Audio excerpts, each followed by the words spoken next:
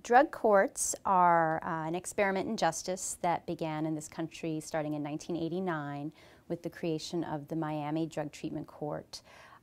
It was thought to be innovative in its approach in that it used a carrot and stick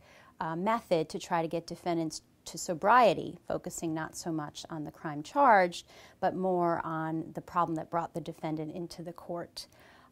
The experiment in Miami was also viewed as innovative in that it's sort of switched the way that courts approach dealing with crimes. It's not so much an adversarial approach, but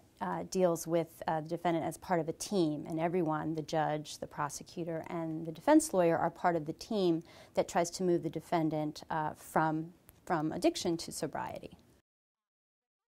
In a regular court, a defendant has a trial or pleads guilty, and then a sentence is imposed, and the judge is usually removed from the criminal process at that time. The sentencing generally is dealt with by prisons and jails or probation and parole authorities, and the defendant would come back before the court if there was an alleged violation of law, an alleged sanction that needed to be visited because of a violation of law. In these courts, the judge is very closely involved in the treatment of the defendant, receiving reports from treatment providers, engaging the defendant on a biweekly basis sometimes a weekly basis, and becoming very personally involved in their lives in ways that some people argue is problematic, that they become too paternalistic and the boundaries become blurred between judge as the arbiter and the decider and judge as family member or counselor or something, perhaps that they're not really qualified a role they're not qualified to play. There's a lot of literature out there that has supported drug courts, that have claimed that the courts are a success in that they curb recidivism, that they save money, that there are fewer defendants going to jail and prison because of the drug courts. And that was the big hook initially. The Miami court was created as an alternative to incarceration. In fact, often many defendants are incarcerated at the time of their, once they're done participating in drug court. They fail out of the courts and are often sent off to serve prison sentences that might be longer than they would have originally served if they just resolved their case at the beginning. Depends on who you ask.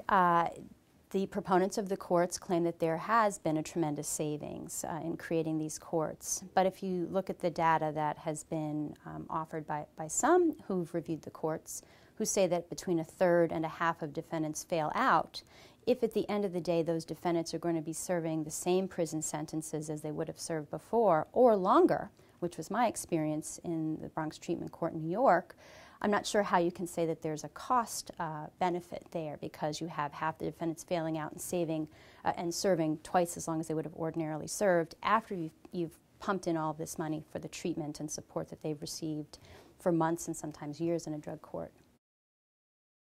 I worked in the Bronx Treatment Court in the 1990s, and I was one of the first defense lawyers to then write about that experience.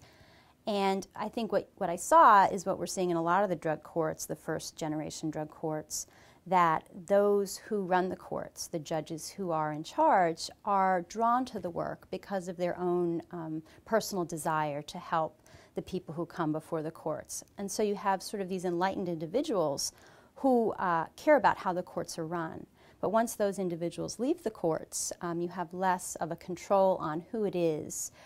or how it is that the courts are run, and you don't necessarily have that kind of enlightened, both wanting to protect defendants' rights type people running the court, and those who are concerned with treatment. And so other people then start rotating through, and it's not the first generation kind of do-gooder judges who are running the courts. We also saw that, unfortunately, often defense lawyers weren't present when hearings were taking place. A big part of the drug treatment court model are these review hearings that I talked about, where the court and the stakeholders review the defendant's progress in their programs. But because defense lawyers already had too many cases, we might be in other courtrooms taking care of other clients and not present when our case was called, and might find out after the fact that a client had been sanctioned for something they did in treatment. And everyone sort of thought that that was, not so problematic, given that the client had agreed to enter into the drug treatment teamwork approach model.